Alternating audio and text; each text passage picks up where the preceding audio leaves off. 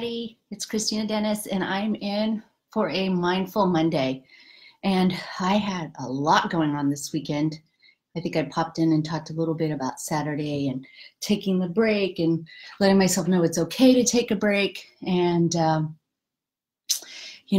I continued to be a little tired for the rest of the weekend. But what I want to talk about mostly today and what I want to share is how I dealt. Let me start again. How I deal with generalized anxiety. Every Monday I wake up, maybe not every Monday, but most Mondays I wake up with a little bit of a stomach ache.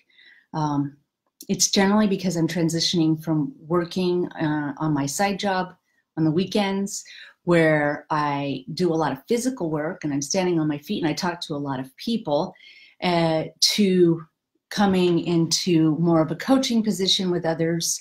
And my son returns from his father's on Monday. And so I go back to being a full-time special needs mom and everything that entails, that entails, plus working on transformational self-empowerment and how I want to, bring certain projects to fruition. And so some of this anxiety is something that I seek, or as a result of the things that I seek, because I choose to live a very full life.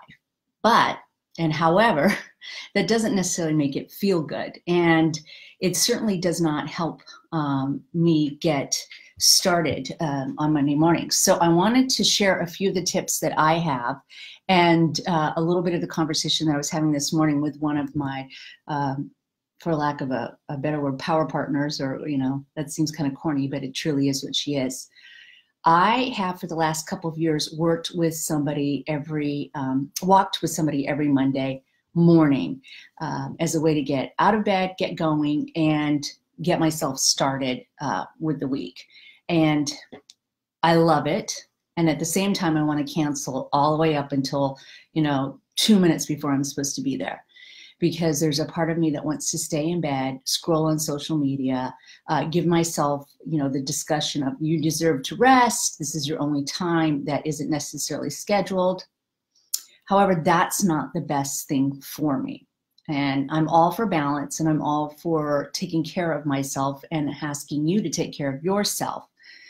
However, I don't always know what's best for me. And I have learned over the years, staying in bed when I have that pitter patter of my heart, or generalized anxiety, as I'm starting to call it, or low-grade anxiety is what I like to say, is not helping me, giving into that. There are some days that I need to rest, like Saturday afternoon when I popped in here and said I'm going to rest. And there are days where I need to get up and start doing things that I want in my life and the life I want to choose. So having an appointment with a friend that I can be completely honest with is super important. I also stack another appointment up where I'm of service to somebody, and I do my best to be present for that person. And every time I leave, I think I'm the one giving the service, and I end up getting 10 times back in regards to feeling. Doing this commitment on Mondays, coming in with Mindful Monday, is one of the ways that I make sure that the low-grade anxiety isn't going to take me over the edge. And I fight it all the way up to doing it, but I do it anyway. And I'm not talking about, fear gripping or emotions that are overwhelming, that are there to give you a warning about something that you need to address. I am talking about my nervous system being programmed after a lot of years of trauma, childhood trauma, being a special needs mom, an addict, a recovering addict in very stressful jobs. This is the nervous system I've been left with. And as I was walking with my friend today, I realized that one of the most important things that I can do is share about that and let you know how normal it is if you're suffering or living through that, and how although it is not fun, overcoming it and being responsible for all of those self-loving activities that I just talked about in the scheduling is magnificent in its own way. Because it's the idea that I'm not supposed to feel the way I'm feeling on a Monday morning that usually puts me in way more suffering than the actual anxiety that's showing up.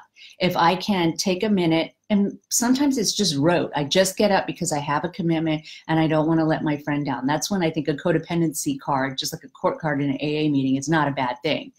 And when I got there, because I've spent the time putting my social circle into a place of people that challenge me and also want the best for me, I could share with her how I wanted to cancel up until 2 minutes before, how I wanted to use excuses of why I couldn't come, and why I was so glad that she showed up and didn't give me a hard time when I said I was going to be a few minutes late.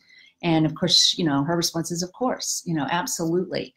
We give ourselves grace. And when you hang around people like that, it makes it a lot easier to be human and transparent. And through that is where I think the strength is gained to keep pushing forward.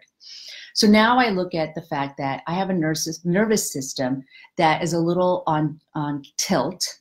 It tends to show up Monday mornings because I've just finished working, almost a full work week in 4 days with a lot of people. And that Monday morning, although I have I have absolutely the right to take it easy if I need to, it's not always the best thing for me. I need to get up and have some very loving people in my life in the mornings and take the action to push through the low-grade anxiety so it does not rob me of the good moments. So I guess I just wanted to share my perspective and what happens, and hopefully make it a little more comfortable if you're in that same boat, for you to realize that, we are a product sometimes of our environment. We do move through things, not always with the feeling of comfort or ease. Some things are hard, but that doesn't mean that we can't get through them. And it doesn't mean that it will last. So there's the lawnmower. It's cue for me to get off. And I will talk to you soon. Take care, guys and ladies.